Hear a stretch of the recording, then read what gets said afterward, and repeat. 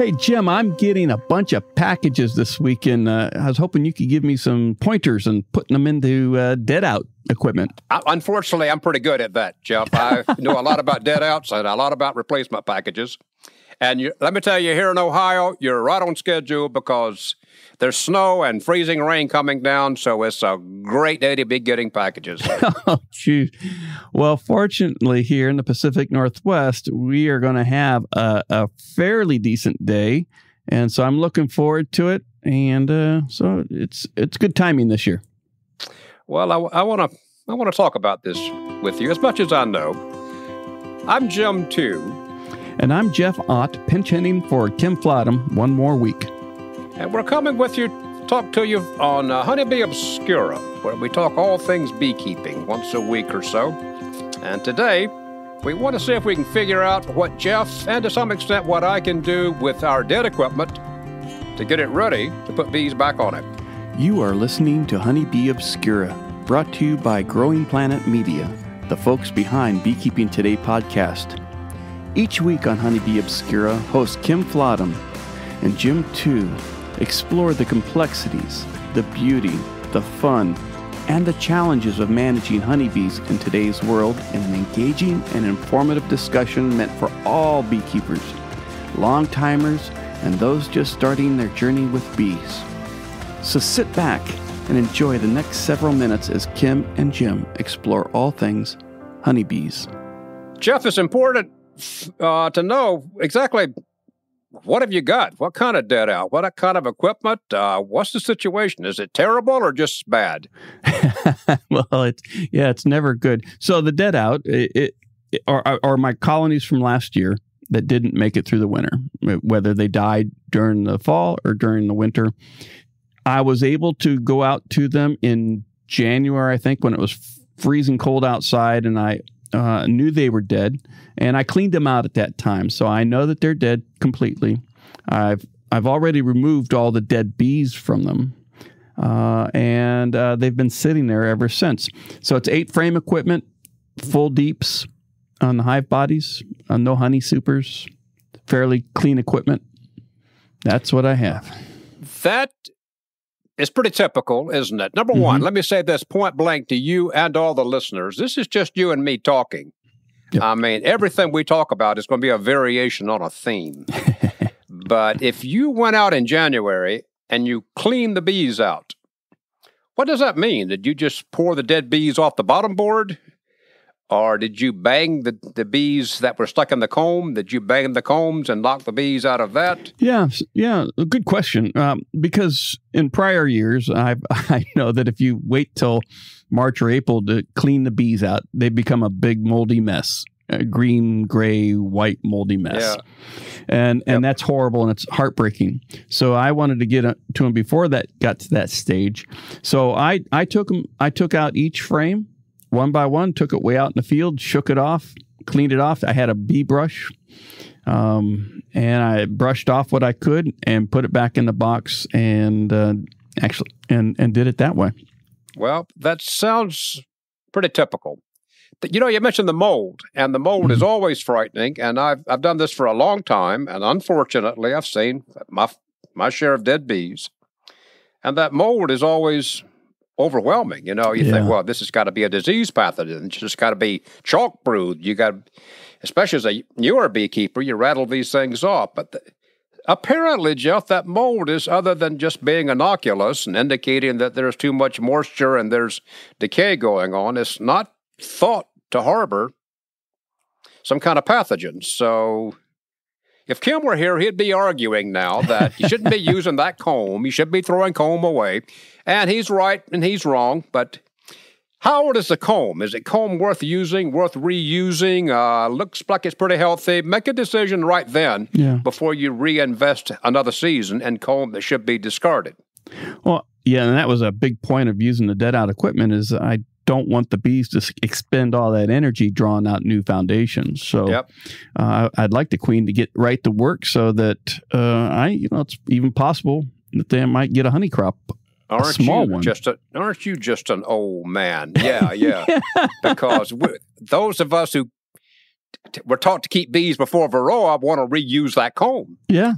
because that was a big selling point. That comb is reusable. You don't have to have the bees invest all that honey in comb production because they're reusing the old comb. And it's been very bitter for me to have to accept the fact that that comb does have a natural life. And if you're a really great beekeeper on an annoyingly dependable schedule, you take out perfectly usable comb and let the bees replace it. So, right off the bat, is this comb you want to use again or not? I would go, yes, let's use some comb again. Yeah. I mean, sometimes I get, you read all the literature and you listen to people talk and you start having nightmares about all the potential bugaboos and pathogens and pesticides and everything else that might be in that wax, and it scares you ever to pieces. But I want to reuse it. It looks fairly clean. It's not real dark. It's not full of old pupa cases and everything else. So, yeah, I'm going to reuse it. Yeah, well, I'm with you on that. I'm going to get my thoughts together, and while you and I both do that, let's take a moment and hear from the folks who helps us pay the bill. What makes Better Bee different as a beekeeping supplier is their focus on bringing new, innovative products to the market, such as the Colorado Bee Vac. The Colorado Bee Vac is the world's leading bee vacuum, trusted to quickly and safely capture bees during cutouts or swarms and easily transfer them to a hive. The Colorado Bee Vac was carefully crafted and tested to relocate bees while drastically minimizing any losses. Visit betterbee.com/beevac to learn more and get yours today. One of the important things, Jeff, that I wonder about is, do you have any honey at all? Since you want to have the bees get right to work, you said. How are you going to feed those packages? Yeah, so all of the Deadouts are 2-story hive boxes and brood chambers, and yeah, there's honey in every one of them. The lower ones, if I put them back together in the way I pulled them apart, have less honey than the ones on top. The ones on top are heavy with honey. And some of it smells, some of it's capped, some of it may not be so capped, some of the boxes smell like it's good, there's no smell, and others smell like maybe it's fermenting or something. There's a sour smell to it. Yeah. So, you start thinking about that. Well, I've tried to come up with an idiom for saying that efficient beekeeping approaches sloppiness, but that doesn't sound right. That doesn't read right. When are you efficient and when are you sloppy? But I've had honey several last seasons because when my bees die from Varroa predation in the winter, it's kind of a clean kill. Yep. Just a bunch of dead bees, and there's no real mess there. Right. So what do with that honey? And I have found, and I want to be very careful now, Jeff, and listeners, don't go crazy with this, but bees can take remarkably sullied or unsightly honey and work miracles with it. They can reclaim it, recover it, reconstitute it, process it, and the advantage to that is in the right format, if I could use that word incorrectly. It's in the right place. It's in comb. Yeah. So if you've got honey to put back on to give them, they will do a quick job of cleaning that up. Yeah. And that's been my experience in the past, but just, always looking for a better way of doing things to make sure I put the bees in the best position possible so that they make it through the season. I'd rather have to deal with swarms than feeding a new package at the beginning of it. So it may not sound like it to the listeners, but you and I at this point are thousands of miles apart. Are you expecting bad weather tomorrow and Sunday when you put these bees in? Fortunately, no. According to the little weather app, it's supposed to be a fairly decent day. So I'll be lucky. That will be to your advantage if you've got this bit of honey you can give them, and at the same time can give them enough drawn comb that the queen, as soon as you can release her, to put them out there. So one of the things you're going to have to decide now is how much foundation you're going to put in. Are you going to go all drawn comb? Those are all your call. That's all your decision. But after you decide what you're going to keep, the comb, and what you're going to have the bees rebuild, then you got the bees that you're going to put on tomorrow. Equipment's all assembled. Everything's good to go. So this time, you're going to get it right. Hope springs eternal, right? That's right. Even though you hoped this about this very colony a year ago, didn't work, but now we have fresh hope, and we're going to try again. So what I'd like to ask you is, what will be your Varroa control program? Do you think these packages are already treated safely enough, or just you as an individual beekeeper, what are you going to do with these packages in Varroa? They always tell you, whether you're buying a nuke or a package, yes, they've been treated. But I'm more of a suspicious kind of guy, and it's more like trust but verify, or I stumble on this, obviously, and I'm doing it right now. So I tend to end up treating them on my equipment. That way I know for sure when they've been treated and the date they've been treated and how they've been treated. So if I'm using OA as a oxalic acid, I will treat them with oxalic acid. Sometime in the past, in the packages, I've treated them with oxalic acid mixed into sugar, and I've sprayed them with one with sugar, and then I do one with the oxalic acid and sugar to treat them in the package while all the mites are just traveling on their bodies. And I've also treated them vaporizing the oxalic acid once they've been hived. I am so relieved to have you stumble, because now it's my turn to stumble. This is really an uncertain topic area. It's uncertain even for colonies that overwintered. I mean, they're out there right now. My bees are out here right now, the ones that overwintered. And you think, well, I should go treat those bees. Well, in all cases, do no harm. If they got through the winter, does that mean that their Varroa load is okay? And do you still go out there and fix it? Or if they got through the winter, and you think, well, they did something right, so let's let this get more into the season before I start treating. There's always that feeling of insecurity and uncertainness about exactly what to do. And then you get these packages, and the first thing you're going to do is expose them to some kind of toxin to knock the Varroa mites off. And you want to do the right thing. Yeah. It's hard to tell what the right thing is. I would probably treat them, but I would do it kind of with my heart in my throat. I don't know if I wouldn't treat them until the queen was released. I don't know why. What's your guess on that? Would you treat them with the queen confined? Well, I'll probably be wrong. But I would treat them with the queen confined. I don't see any reason why not to. And I'd like to treat them before she starts laying, and especially, obviously before any brood is capped. So, I really don't see a reason why it would make a difference, queen confined or not confined. Shoot a hole in this. Maybe since there's just two of us talking, I'll take the other tact. For no particular reason, I would say I would release the queen. And the only reason I can think of, as you and I talk, would be if something is not right with my treatment, that in theory the queen could move to a more tolerable part of the hive. But that's me. Yeah. That's me grasping at anything right here, because I don't really know what to do with these packages.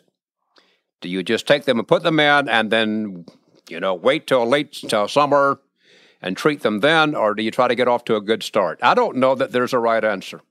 I'm sure our listeners might, and we'd be interested in hear what you, the listener, like to do in the comments section on the show notes. So let us know, because Jim and I obviously are struggling with this. I am struggling. So let me ask one more question, and this one I really don't know after I don't have a solid foundation on, is do you, with a package, prefer to put a second hive body on right away if it has honey and open comb in it? Or do you put that package and leave them in a single hive body till they get established? I've done it. I've done it both ways, and I wish I could settle on something, but I can't. When you say both ways, there's even more ways than that. You can put them in a nuke. Yeah. So you got all kinds of options. I tend to put them in the least amount of equipment that they can handle. So if I've got honey to give them, I want the honey right there beside the empty brood frame or two. So most of my packages, after I've installed them, are just single deeps. Okay. If there's some reason, I may have an empty shell up top. I may have a feeder inside an empty shell, and outwardly it might look like 2 deeps, but actually it's 10 top.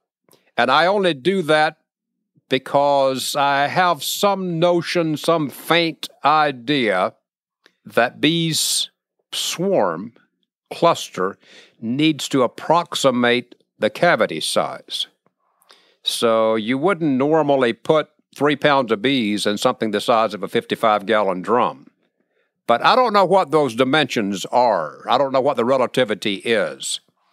So hesitating again, I would probably just keep them in the least amount of equipment. Number one, that's the least amount of work for me. And number two, it's just less that the bees have to maintain. In fact, it's really off the subject, has nothing to do with using Deadout equipment. But, you know, there's these devices that you can get at various bee supply companies. And I think ours, the sponsor may be one of them, that's called a follower board. And it's like a petition. So you can actually petition off the inside of the hive body so that maybe it only has 3 or 4 frames in it. If you're a big proponent of the cluster fitting the space, you can actually modify the equipment. Yeah. Boy, you know, we started this episode, I thought I'd have answers, but now I just have more questions. I know what I would do. I'm trying to, you know, why have I struggled the whole time with this, Jeff? This is pretty straightforward. You get a package, put the package in, be sure they got honey, great for mites, don't bother them, be sure the queen's out, and you'll be fine. That's right. Well, why is it taking us 20 minutes of struggling to explain that it's not really that clear? You've got a lot of options you can do here. You paid a lot of money for these packages. It's going to be really hard to replace that queen if you don't get her introduced right. Right. So you want to have a notion that what you're doing is the right thing to do. And the right thing to do is not the right thing in every instance. That's the joy of beekeeping. The joy? Let me think what word I would have used there. Well, we wouldn't have been doing it for this long if it was digging ditches. Let me tell all the listeners this, though. It's that time of the year. It is springtime. Yep. Packages and nukes are coming in. There's hope for the season. There's rebirth for the spring. This is a good time of the year for beekeeping. So do something. Control mites. Feed them. Be sure the queen's out. And I bet you they'll be okay. Well, I'll let you know how it goes after I got them all hived. All right. Jeff, as usual, I want to thank all the people who listen to us struggle with this. I appreciate them. If you're still listening, you're tough. You're tough. Good luck with it. I always enjoy talking to you, Jeff. All right. Thanks, Jim. I've enjoyed the last couple of weeks being on, but I know we're looking forward to having Kim back as well. So, yeah. Okay. Take care.